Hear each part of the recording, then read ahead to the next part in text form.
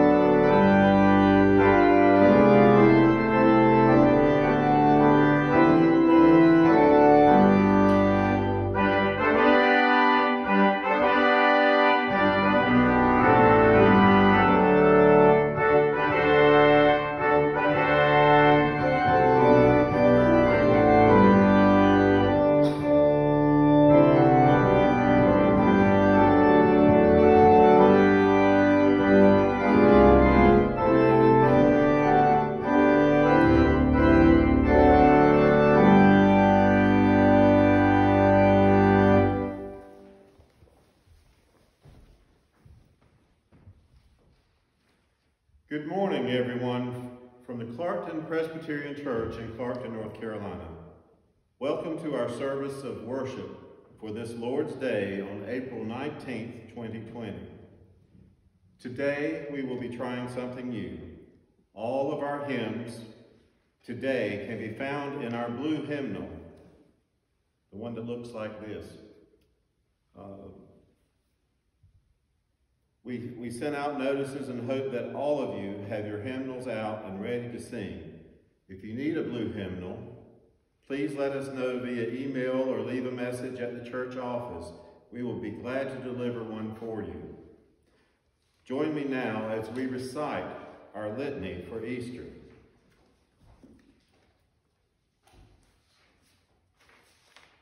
O Christ, after your resurrection, you appeared to your disciples. You breathed on them that they might receive the Holy Spirit. You gave joy and exultation to the whole creation. Through your victory, we pray to you. Hear us, Lord of glory. O Christ, after your resurrection, you sent out your disciples to teach all nations and to baptize them in the name of the Father, and of the Son, and of the Holy Spirit. You promised to be with them and us until the end of the world. Through your victory, we pray to you. Hear us, Lord of glory. O Christ, through your resurrection, you lifted us up and filled us with rejoicing. Through your salvation, you enrich us with your gifts. Renew our lives and fill our hearts with joy. Through your victory, we pray to you. Hear us, Lord of glory.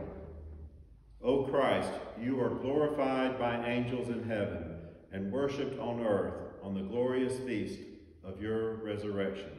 We pray to you. Hear us, Lord of glory.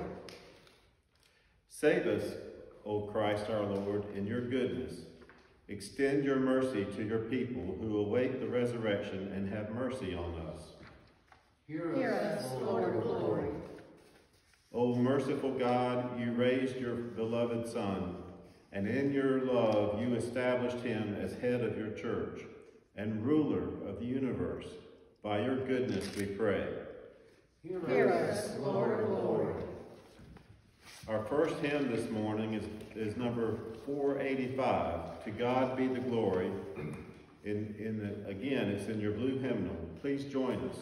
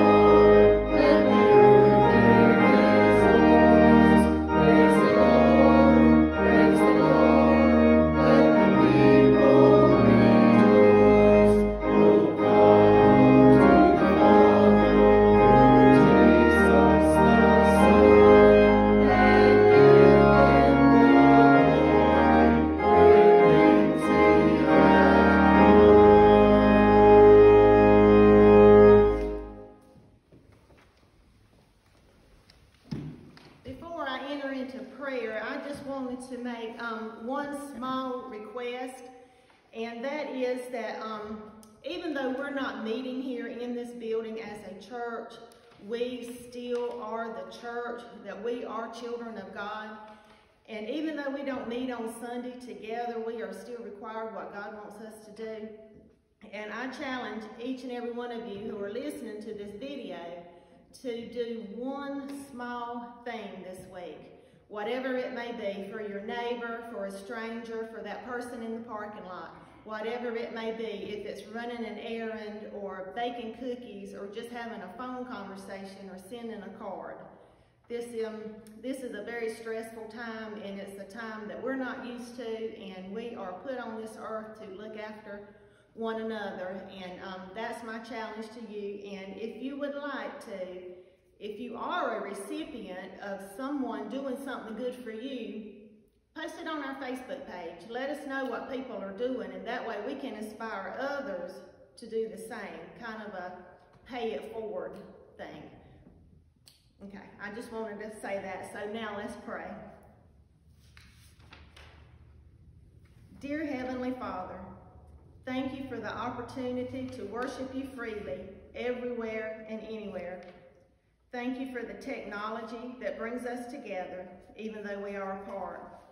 We look forward to the day we can all be reunited together in this place to worship you.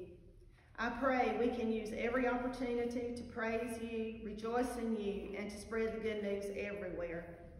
I pray you will always be first and foremost in our words, actions, and deeds, letting us be your hands and feet in this world. Help us to help others, lead us, and guide us on the path that you would have us take, no matter how hard or narrow the way may be, for we know that nothing is impossible with you. We ask that you give us strength and comfort to get through these difficult days, protecting us from feelings of loneliness, isolation. Help us to be a beacon of hope for those who are sick, struggling, and those who are taking care of them. We pray for those on our prayer list, those in our community and around the world. We continue to pray for everyone affected by COVID-19, the doctors, the nurses, the first responders, the military, the leaders of this country and around the world. Help us to build each other up, to support one another, and to be the change for the better. Even though this is an uncertain time, we can see you so clearly at work, people coming together to help one another. Sometimes it takes a crisis to make us aware of what really is important and to bring us back to you. It is a blessing to know that you are always with us, holding our hand as we go through difficult and uncertain times. You have commanded us to be strong and courageous, not to be discouraged or afraid, because you will be by our side wherever we go. And for that, we are truly thankful and blessed to be called a child of God. In Christ's name, amen.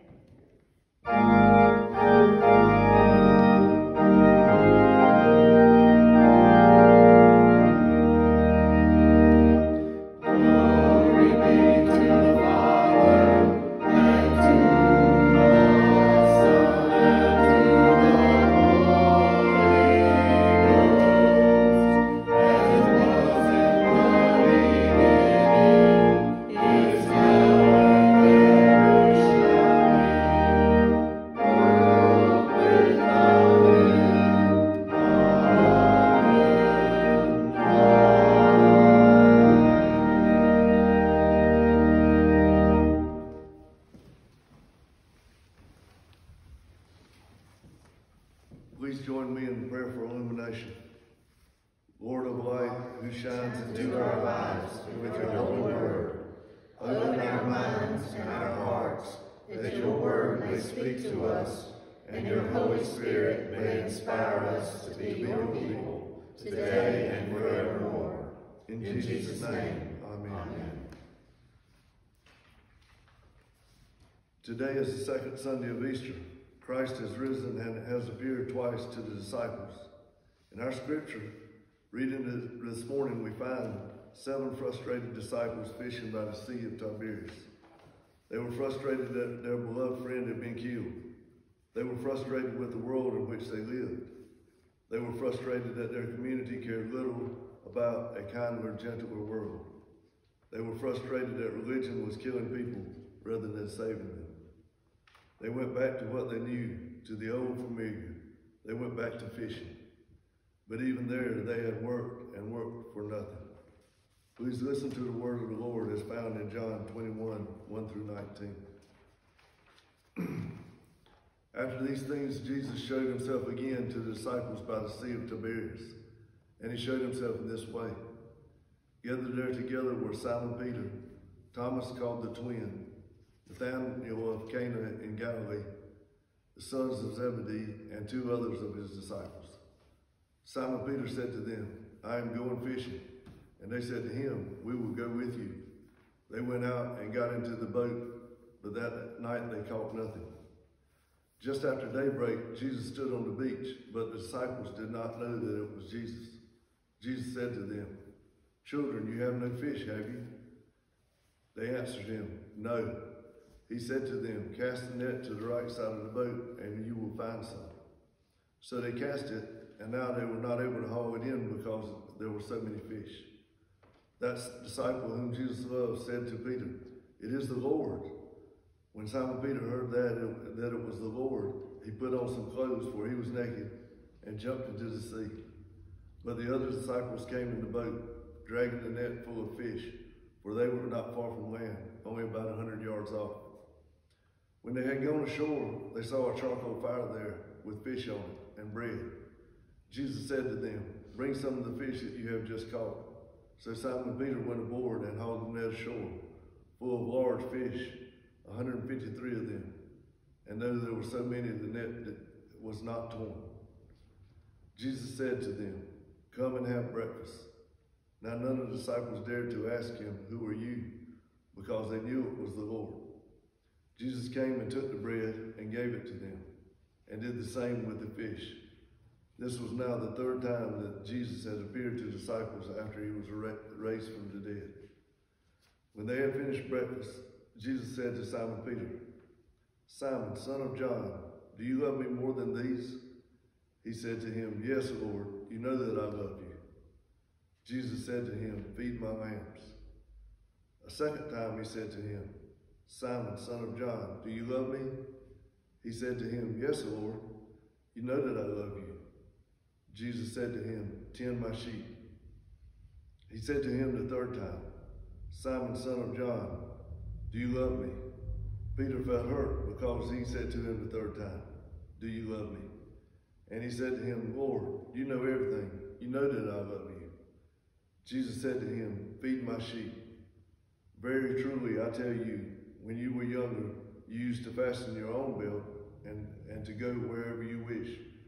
But when you grew old, you will stretch out your hands, and someone else will fasten a belt around you and take you where you do not wish to go.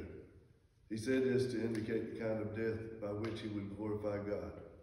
After this, he said to him, follow me. The word of the Lord. Thanks be to God. Thanks be to God.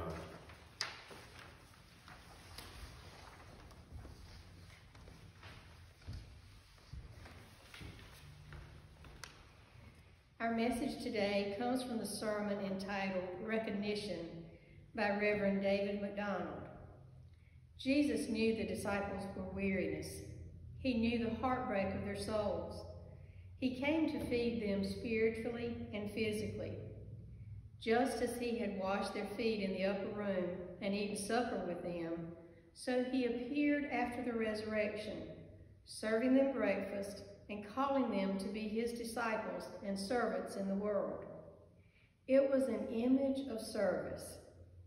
As Presbyterians, we are heavily involved in programs such as Pennies for Hunger and the development of gleaming ministries and food banks because we are following the example of Jesus, who provides for the physical needs of people. To save a soul is also to save a body. We believe that is what Jesus would do. After breakfast was over, Jesus and Peter had the well-known exchange and conversation, saying, Simon, son of God, Simon, son of John, do you love me? Yes, Lord, you know that I love you. Tend my sheep. This exchange was about love and service, with a focus on the relationship between a perfect God and an imperfect humanity. How is God's love recognized? The way that Peter recognized Jesus was through the eyes of love. Peter became other-centered rather than self-centered. He became the servant of others so they would join him in serving Christ.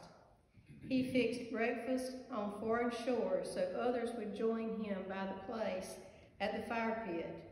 He fed others even as he has been fed. Jesus is recognized in his service to others. He came to the beach so that the disciples could make a positive identification and feel the warmth and depth of the Lord's forgiveness. And as Lynn challenged you earlier to go out and to do something good for somebody this week, and she gave you several examples, maybe a phone call, maybe a note, maybe a card, maybe a gift through the mail, but reach out to someone and be the service that Jesus wants us to be. So let us go and serve the Lord, finding Jesus in our service to others. Gaze into the eyes of others and discover that we are all made in the image of God. Amen and amen. If you would join me in the Apostles' Creed, our affirmation of faith. I believe in God the Father Almighty, maker of heaven and earth, and in Jesus Christ, his only Son, our Lord, who was conceived by the Holy Ghost, born of the Virgin Mary, suffered under Pontius Pilate, was crucified, dead, and buried. He descended into hell. The third day he arose again from the dead. He ascended into heaven, and sitteth on the right hand of God the Father Almighty. From thence he shall come to judge the quick and the dead. I believe in the Holy Ghost, the Holy Catholic Church, the communion of saints, the forgiveness of sins, the resurrection of the body, and the life everlasting. Amen.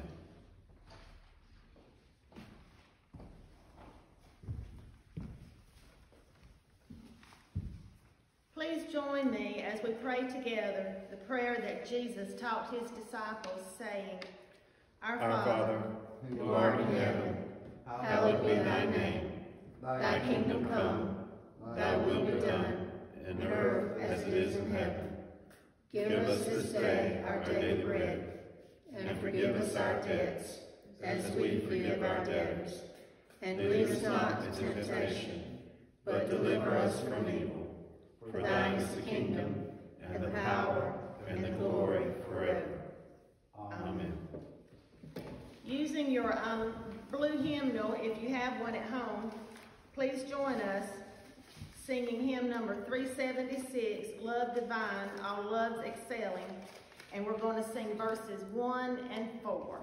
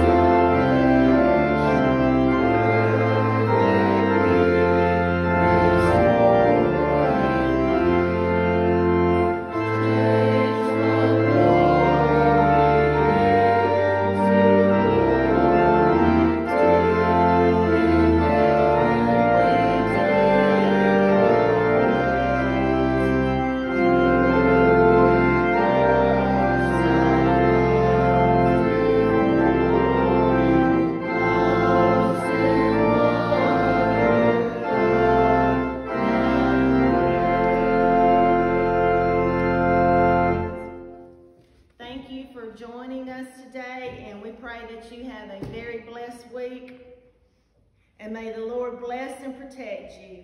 May the Lord's face radiate with joy because of you, and be gracious to you, show you his favor, and give you his peace.